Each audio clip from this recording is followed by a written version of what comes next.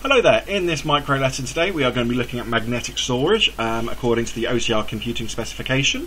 Let's get learning. So, learning objectives for today's lesson. All of you are going to be able to understand the purpose of magnetic storage. Most of you will be able to explain where and why magnetic storage is used today, and some will describe the benefits and limitations of magnetic storage. So what is magnetic storage? Magnetic storage is a type of storage which has been used for computers and other electronic devices a lot in the past, but it's starting to be phased out slowly now. This is purely because the technology which is now available for storage mediums are getting more reliable, getting more efficient, and those are covered in other videos. So, getting back to magnetic storage, the media, normally discs, are covered in iron oxide, and as you can see in the picture, they are actual discs. They're little pieces of metal which all the data gets stored on them, and normally they're covered in a form of iron oxide. The head, which is the little spindle type part which is sticking out, has got a magnet charged on it, and it uses that magnet to charge the media. So if it records a positive charge, that's a 1, negative charge is 0, and then that's how it stores everything as binary, which then, in the grand scheme of things, gets used by the computer. The magnet reaches charges, drive converts it into binary. The easy way to think about how this really operates is if you imagine in your head an old school LP player, and the LP player has a needle, and as the LP moves around, the needle is able to play the music. Exactly the same concept with magnetic storage. That needle goes along the disc and then scans and looks for the ones and zeros, looks for the positive charge or the negative charge, and that's how it works. So we've got some benefits and some limitations of magnetic storage, as I said before. The benefits, the most obvious one, it is the cheapest form of memory around because it's been around for a long time, it's been refined, it's easy to create. It can store a lot of data.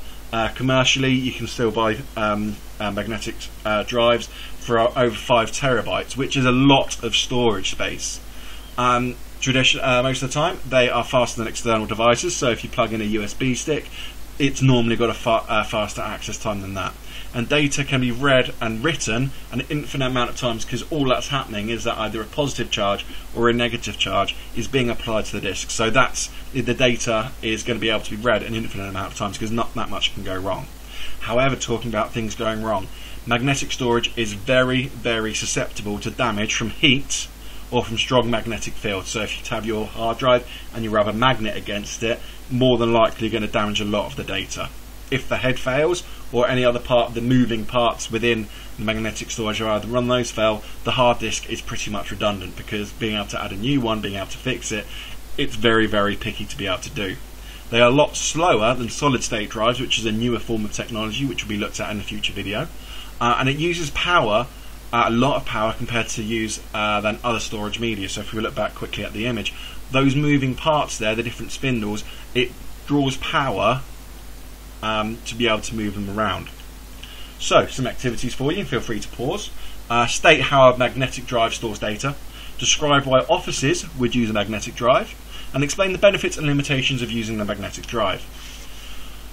So, we can see here that it stores data using ones and zeros by using magnets. And this question about describing why offices would use a magnetic drive, that could quite easily be a 2 or 3 question mark in the exam, purely because you're being asked to take what you know and then describe a situation around it.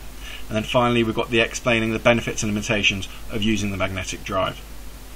I hope this video has been useful for you. Feel free to like, comment and subscribe, and I'll see you in a future video. If you're doing your exams, good luck. Bye bye.